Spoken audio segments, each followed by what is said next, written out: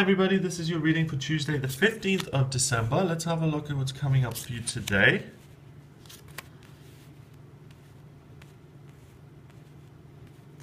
First card is the Grail Hermit, and the Hermit is about introspection. This one is writing in his journal there. He's got a fire, he's got a cute little thatched hut there.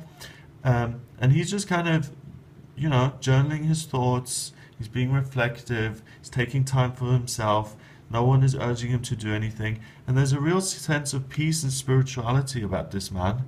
So you feel very much in touch with your true self. You don't feel hustled and bustled by everything that's going on, by the speed in which life is kind of moving here. And you feel a sense of inner peace, and you feel a sense of protectedness. The Eight of Spears, the Eight of Wands here, represents, you can see the speed in that, and you can see kind of the way you're being pushed and moved forward. So think of yourself as this spear being kind of run along these rapids almost, and things are moving quickly. We're coming close to the end of the year now. There'll be a lot to do. You'll have a lot on before the festive season.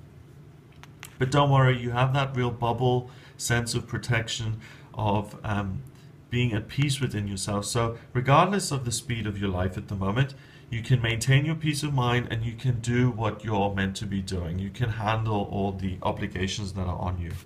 And then finally, we've got the Grail Queen here. So we've got Guinevere, or what was the other one called? Can't remember, but basically the Grail Queen is the Queen of Cups, and she represents emotional peace and harmony.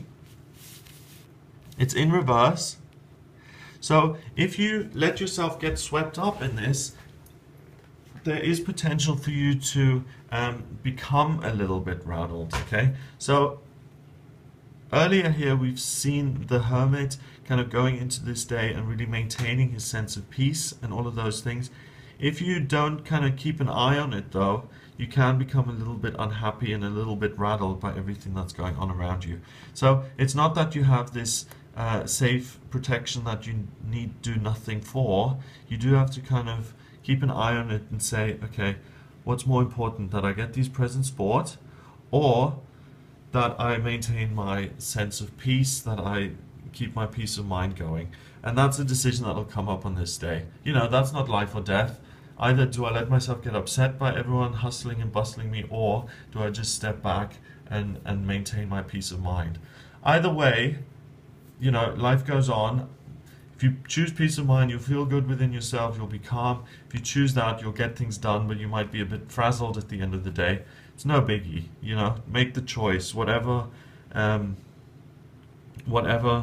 you feel is more important in the moment, go for that. But then at the end of the day, if you do feel a little bit rattled, just take time to come back to your center, to kind of journal, or to come back to your sense of peace through meditation or whatever it is you do to get that feeling back, okay?